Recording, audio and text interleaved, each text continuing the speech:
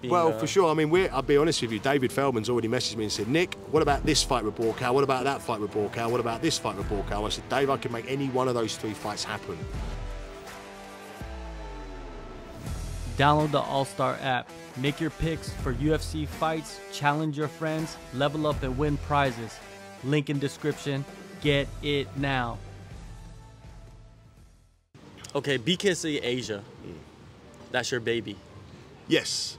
Yeah, so initially it was BKFC Thailand, as you probably, and everyone's questioning, why did it change to BKFC Asia? Well, I always wanted the continent. I wanted to run bare-knuckle fighting championships around the whole of the continent. But we had to show David Feldman that we could do the job properly first. It was only after the second event he went, Nick, you've got Asia. So it's now BKFC Asia. Okay, so before we get into a little deeper of the history, so since it's BKF Asia, your plans are to spread out to other Asian countries. Absolutely 100%. Already in talks with Philippines, Cambodia. We was actually supposed to run an event in Cambodia.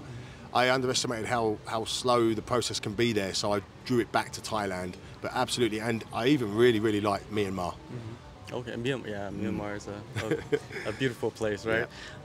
Yeah, so you hit my radar when you were reffing. Right, you hit my radar when you were reffing. You were reffing during the pandemic, I believe so. Everybody's like, who's that Jack bald dude reffing in the cage, right?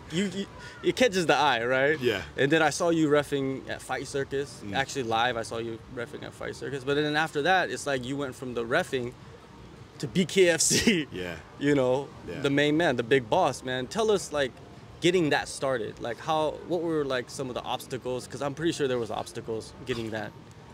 Situated. Okay, so it's interesting. Yeah, I mean, refereeing wasn't something I'd ever really planned to do. I've been in the industry for years, like the fight game, MMA, and refereeing was pretty simple for me. I went through the training and all the courses, and I actually got a phone call from one championship, said, would I help them out during the pandemic? I said, yeah, of course. So that's how that started. And then off the back of that, I'd get phone calls from John Nutt and other people saying, would you ref for us?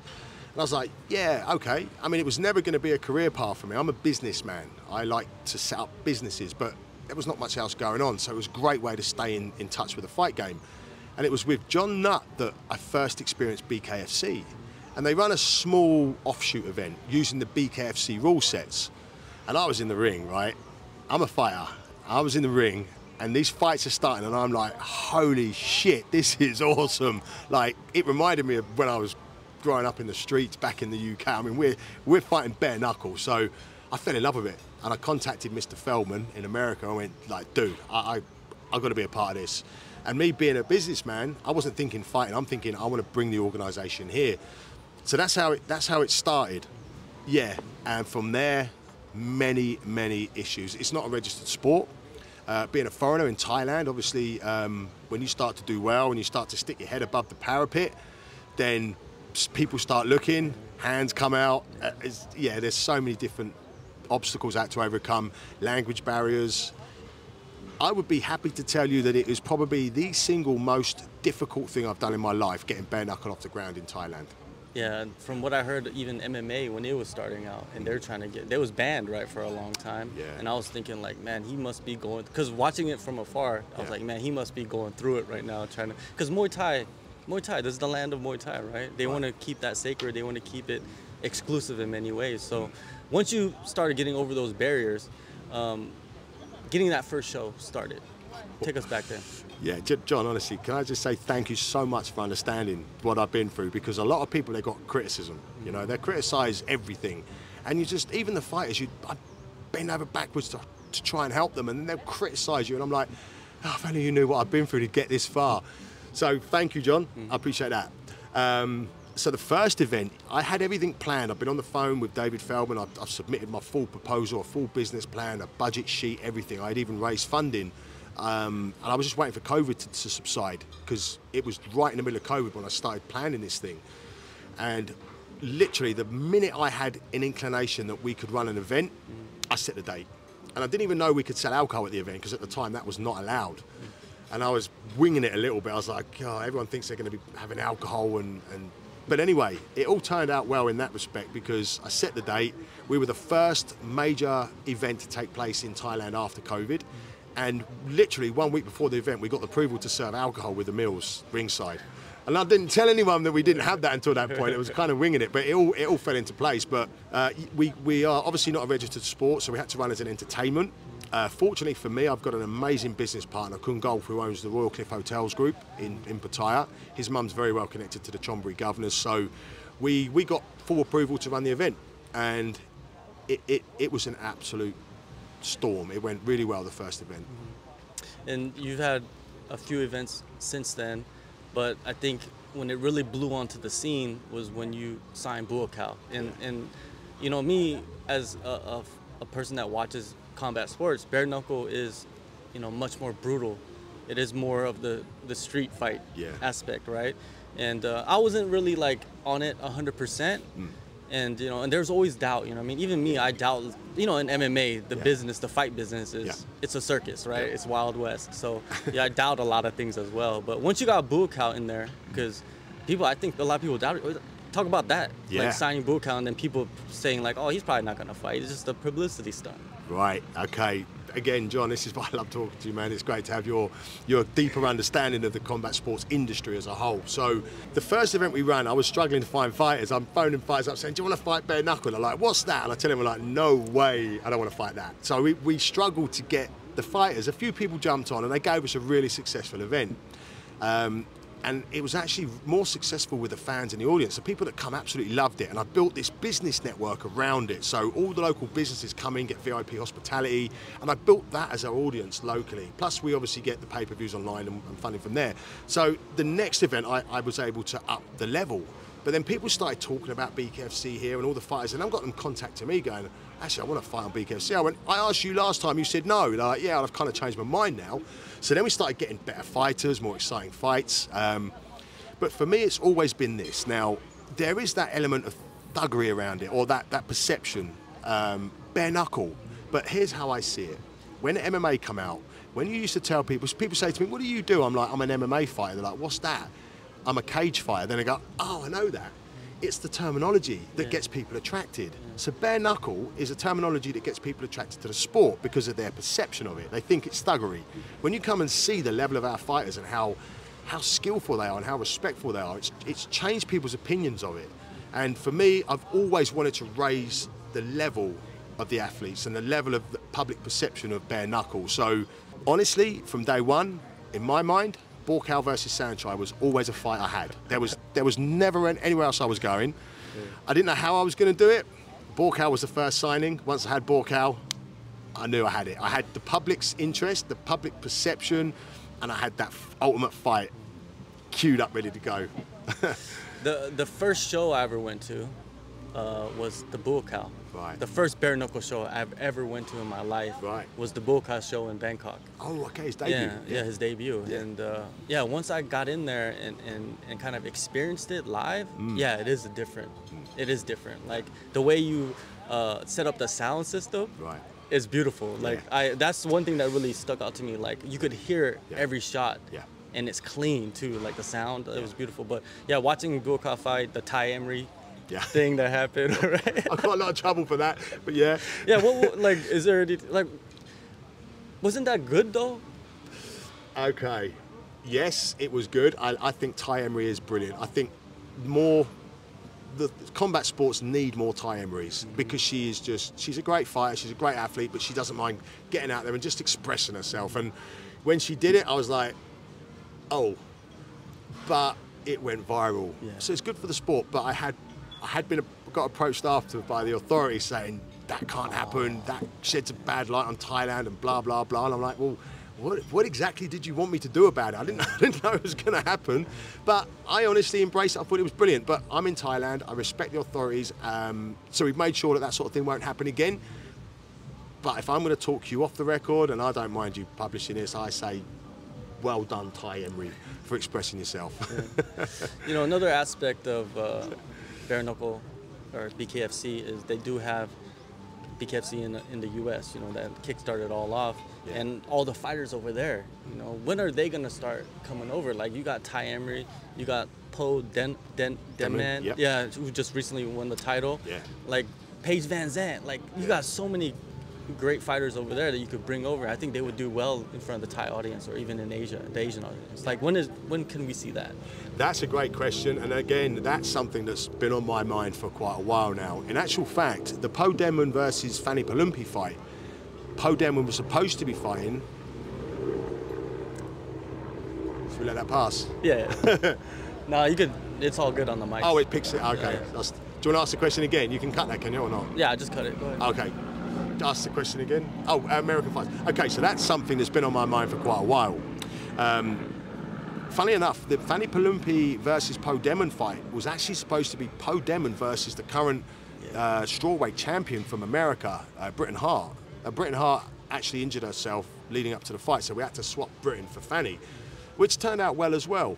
But that would have been the first crossover from the US to Thailand.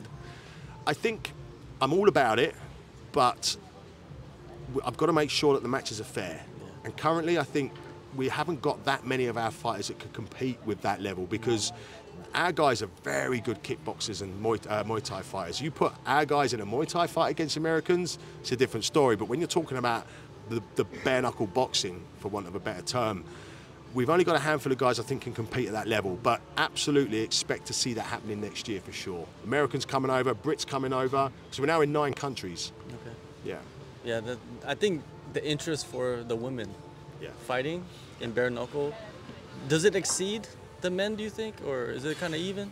That's a really good question as well. I think when we have women on the card, people talk about it more because they're blown away with how physical they are, how strong, how brave and aggressive they are.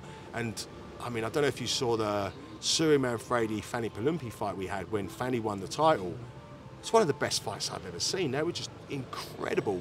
So people are very surprised at how entertaining the female fights are, and they're definitely, I mean, now people actually say to me, what females are on the next card? They want to see the female fights as well.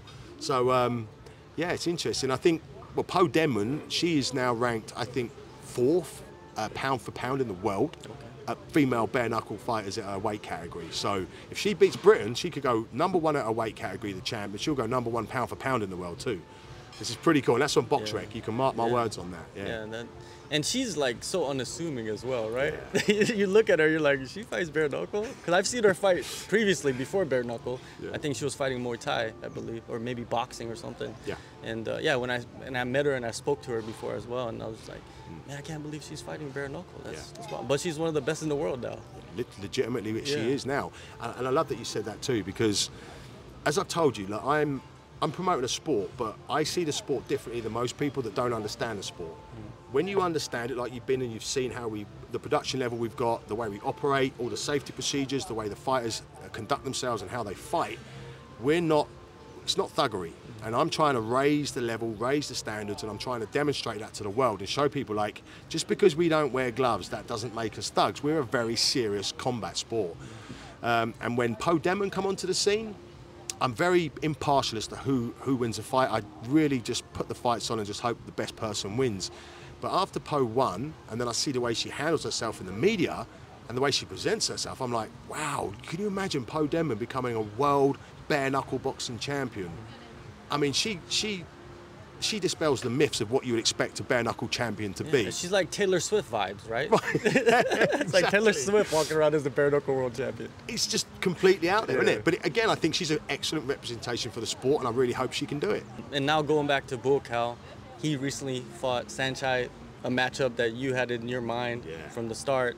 And what has been the impact of that fight? You know, it blew up on social media, of course. But other aspects of the game, like what has it been the impact? That fight, I mean, Buakaw's debut, as you know, was pretty big news. But Buakaw Saenchai was news on a global scale. I mean, I got involved a little bit with reading the online comments, because, you know, with something like that, there's people that love it, there's people that hate it, there's people that don't want it to happen, there's people that can't wait for it to happen, and you gotta detach yourself from all of that.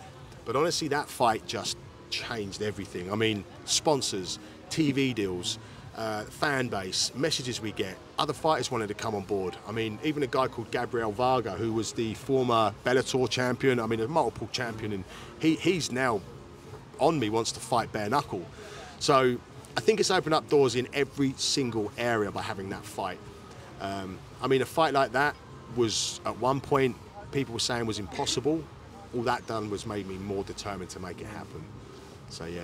Yeah, that word was thrown around a lot, right? They're like, oh, I don't believe that. You know what? Both those guys? Okay, now bare-knuckle or BKFC Thai rules. That was the first fight with BKFC Thai rules. Yes, Am I sir. wrong? Okay, so what's the future of that? Because I think that, to me, is more interesting. Like, you're taking that rule set and utilizing that with different types of matchups, different weight classes. Yeah, so I took on the bare-knuckle brand. I love it. I love the organisation. I love the sport. I think it's amazing. But look, I'm in Thailand, and what I've got here is guys with like 300 plus fights in Muay Thai. And I'm putting them in boxing matches, which is great when they're at the same level. But like I said, if you put these guys against the Americans that have been boxing their whole lives, it's not a pretty sight. So I wanted to bring something that makes us competitive, and not just competitive, but the pinnacle of the sport. So I spoke to Mr. Feldman and suggested that we should run, when we got Buakaw and Saenchai, why would you put them in a boxing match? You're taking away all their best skill sets. So I said, look, we should really consider bare-knuckle Thai. We're not allowed to use the word Muay. The sports authorities have made that clear because we're not following exactly the traditional rules of Muay Thai, so we cannot use the word Muay, but we are allowed to use bare-knuckle Thai.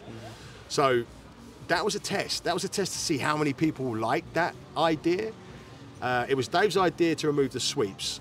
I really want to bring them back. I don't think we should remove sweeps from Muay Thai. I see the reasoning. The reasoning was when you sweep someone, but you stood them up and reset them in a 2-minute round, you've lost so much time.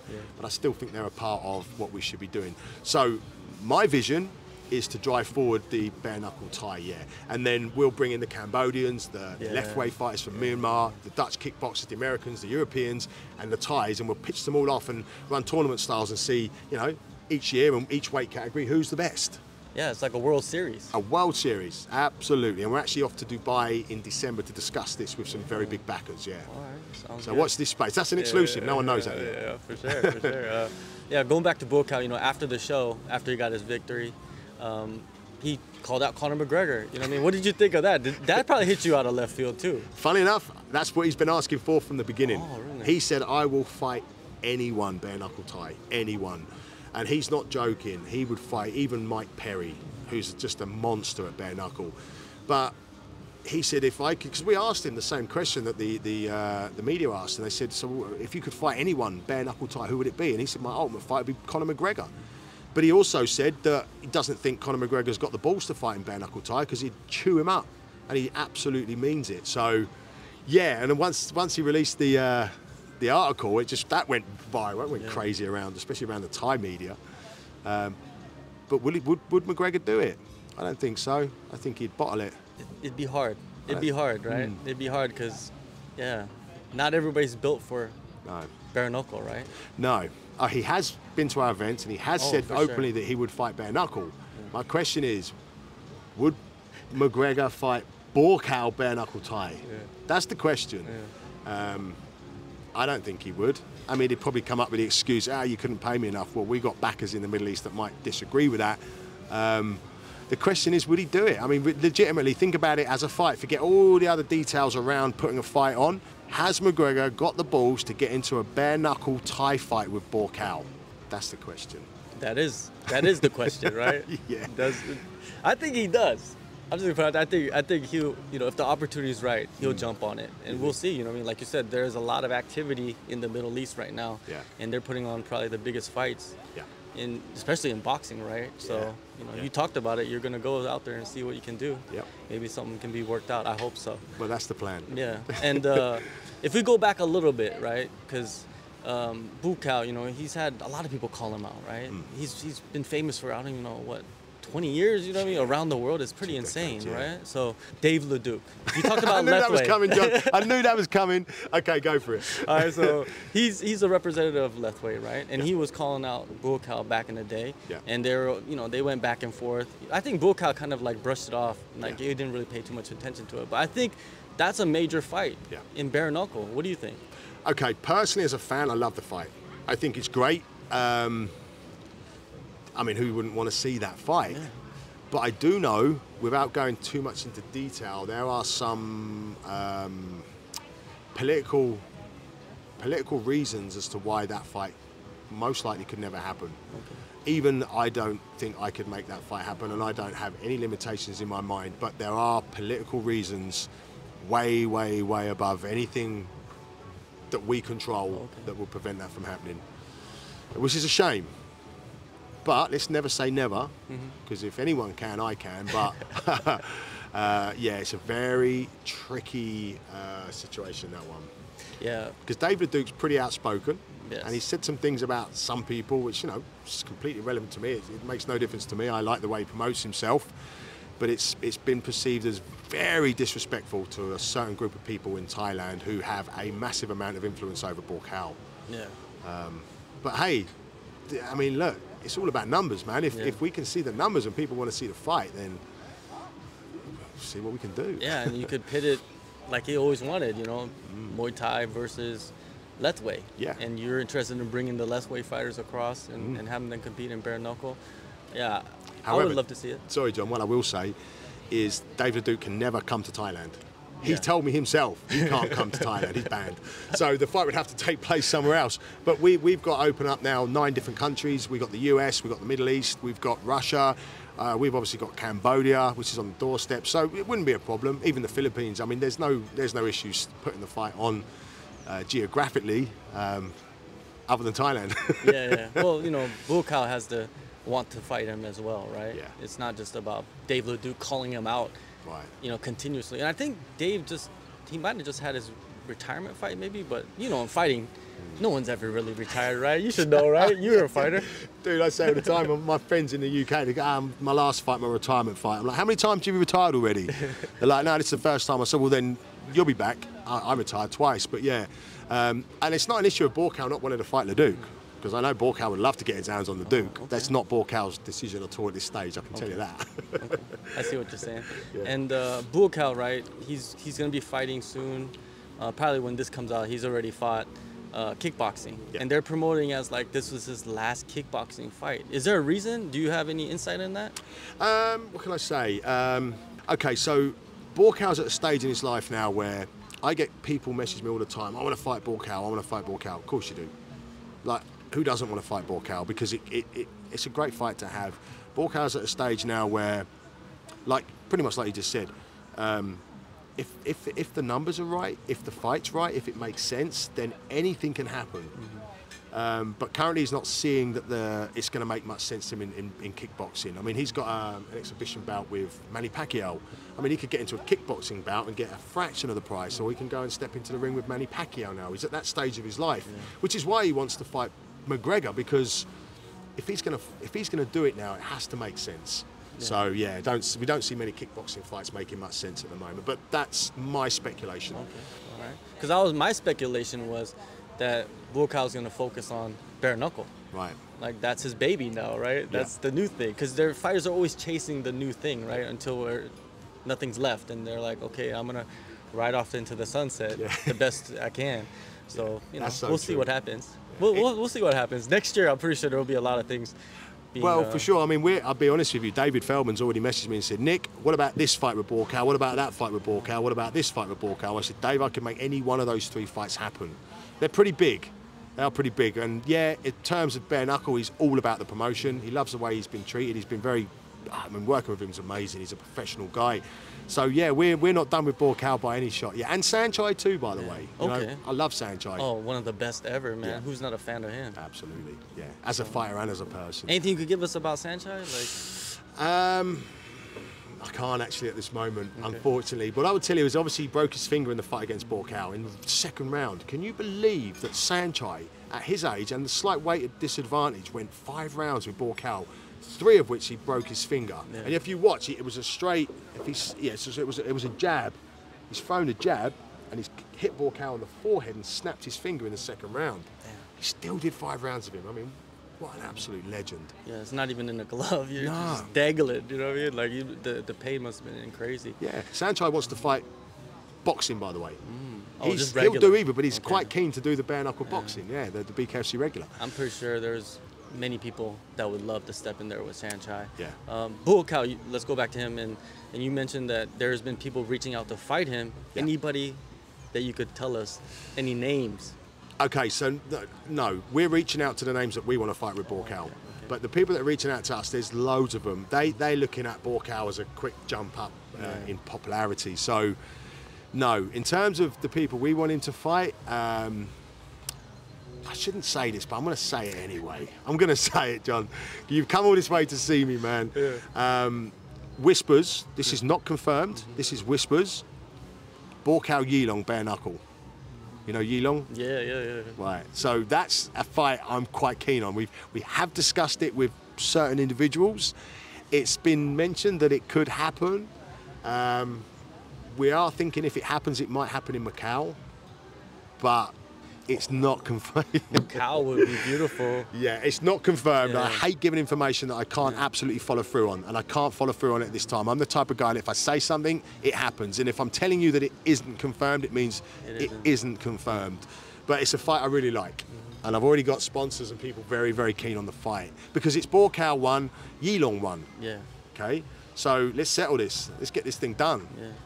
I like it. What are the plans with like events for 2024? Like, do you have a number of events that you're planning on having? What countries you're planning on going to that you can confirm? Right, okay.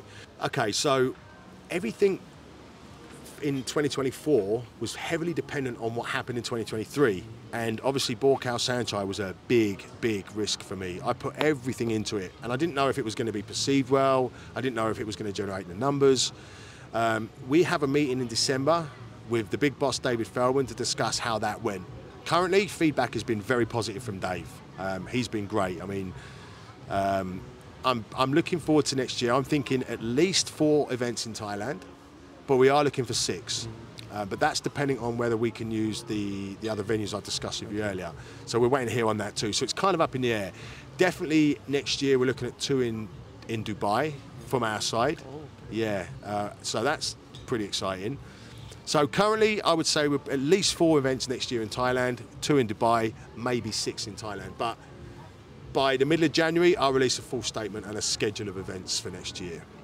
All right. The last thing is, who are you looking to sign in 2024?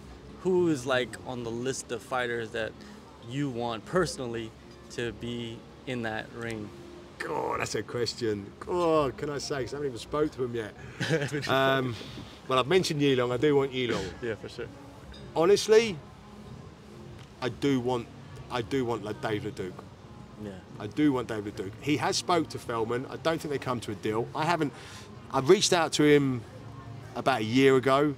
It wasn't a no, but there's work to be done. But I'm keen to see Dave Leduc in a bare-knuckle Thai fight. I mean, it's not a great deal different to what he's used to. Yeah. We know what he's about. But it'd be good to throw some tests his way and see how he deals with some brutish Americans or some thuggish Brits. Yeah. But, yeah, Dave Leduc's an exciting prospect for anyone. And he pulls his weight in promoting. That's what's great about him as well. Exactly why I like him. I've said this from day one to all my fighters. We had a press conference just recently and I've got fighters there and they're passing the mic around. They're like, what do you want to say to your opponent? Oh, I'll just wish him luck. I'll do my talking in the ring. Fuck off, man! Like, come on, this is entertainment. You got to get people excited, and if anyone does that, it's Dave Leduc. For sure. I mean, he'll get people to love him. He'll get people to hate him. But the point is, everyone's going to watch him. Yeah. That's the type of guy I want on my shows. I mean, how can you not want Dave Leduc? Thank you, Nick, man, for taking the time. And, my pleasure, bro. Yeah, man, we got a lot of information. I think people had a lot of questions, and I think we'll be doing many of these. Brilliant. Moving forward. John, I love your work, buddy. I appreciate you coming to see me today, and anything I can do to help you, just consider it done.